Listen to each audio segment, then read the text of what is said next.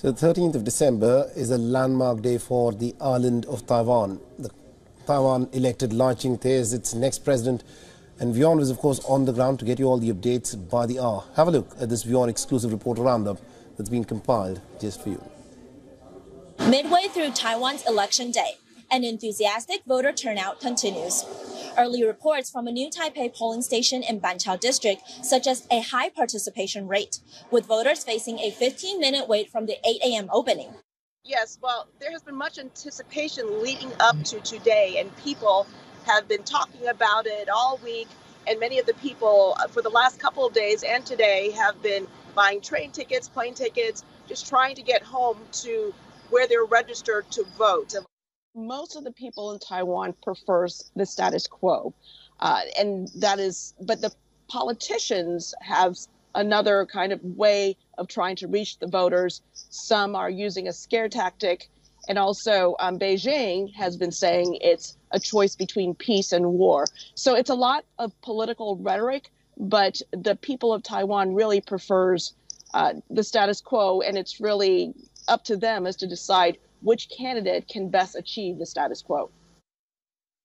Really, what makes this election something that the world is looking at is the possibility of war. China has not renounced the use of force to bring Taiwan under its sovereignty, and they've made very clear that they retain that option to use force.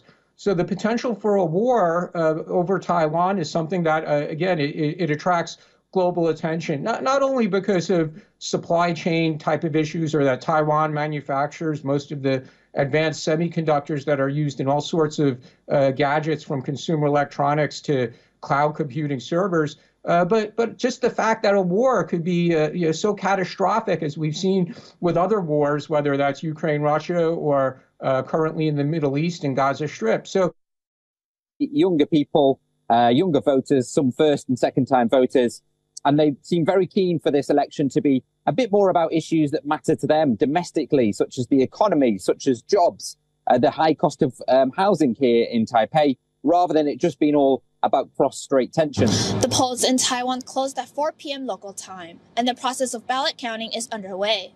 I'm currently stationed outside the presidential office, and we will hear the announcement of the newly elected president in just a few hours. This year's voter turnout is expected to rival that of the 2020 general elections. With sunny weather all day and a widespread understanding of the election's critical importance, there's palpable excitement in the air. Well, it's a strong victory for the ruling party and Lai Ching-Te. It was a highly difficult election, very competitive. It was a three-way presidential race.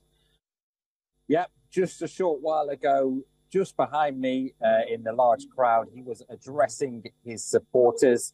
It wasn't a landslide victory by any stretch of the imagination. It was fairly close, but then it became more and more evident that Lai Ching-Te will be the next Taiwan president. WION is now available in your country. Download the app now and get all the news on the move.